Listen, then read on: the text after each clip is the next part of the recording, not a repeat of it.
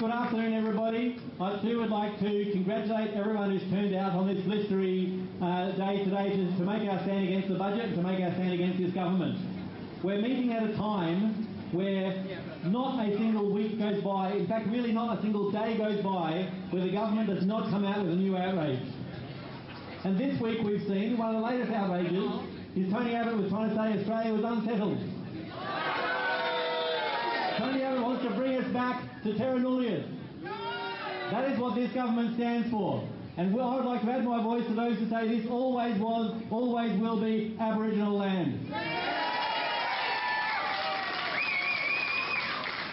You get a sense of what this government stands for, what they believe in, when you remember they want to bring back knights and dames. When you remember Senator Brandis wants to encourage people to be a bigot, but if a public servant has got a nasty word to say about Tony Abbott, they need to be censored for it. This is the kind of double standards and the shameful policies of this government that we're standing to fight against.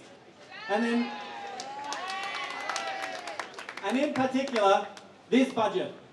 This budget is a horror budget. Many budgets get called horror budgets, but this is the worst budget we've seen in my lifetime. This is the worst budget we've seen in living memory. This is a naked attack on ordinary people. This is an attack across the board on the community, and it's in the interest of the big end of town. That's what we see. And you know, if ever there was a case, if ever any budget, there was a case to block it outright, this was it. And I think it's important today that we congratulate and acknowledge the fact that Andrew Wilkie, the independent member in Denison in Tasmania, he actually outlined a progressive case for why the whole budget should be blocked, including the supply bills, and he put his money where his mouth is, and he voted in Parliament against those supply bills, and congratulations to Andrew Wilkie for that.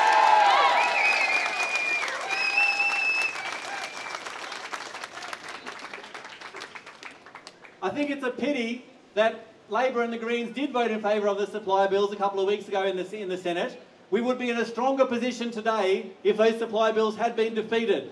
But nevertheless, the fight is not over. It's actually, we still have a long way to go in front of us, but this budget can be defeated, and we're here to say we're going to resist it every step of the way.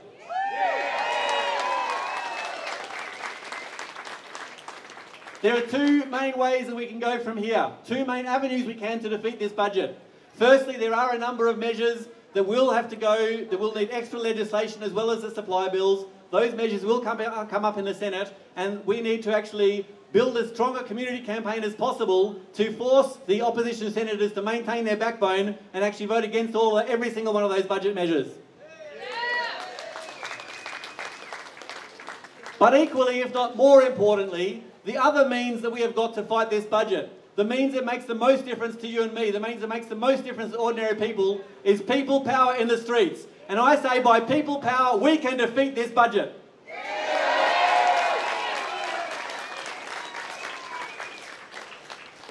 And the reason is, this is a budget of lies. Everything about this budget is a lie. We've got the government claiming that there's a budget emergency, but trying to pretend there's no climate emergency. They got that back to front. We've got a government that says there's plenty of money for denying refugees human rights by locking them up in detention centres offshore, but there's no money for Aboriginal healthcare. We've got a government that wants to cut every single climate program it can possibly manage, but has not said anything about the $10 billion plus that is handed out as free money, corporate welfare, subsidies to big corporations, to polluting industries that are responsible for climate pollution. So the government wants to cut the climate programs and hand out free money to the big corporations that are causing the damage.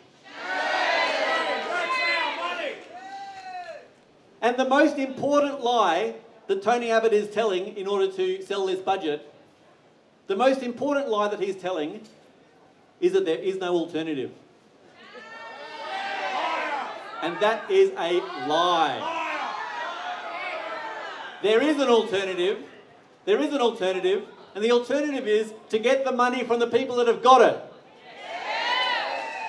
Don't take money off pensioners. Don't take money off students. Don't sack public servants. Don't charge people for going to the doctor. Don't charge ordinary people. We want to get the money from Gina Reinhardt. We want to get the money from Twiggy Forrest. We want to get the money from Clive Palmer.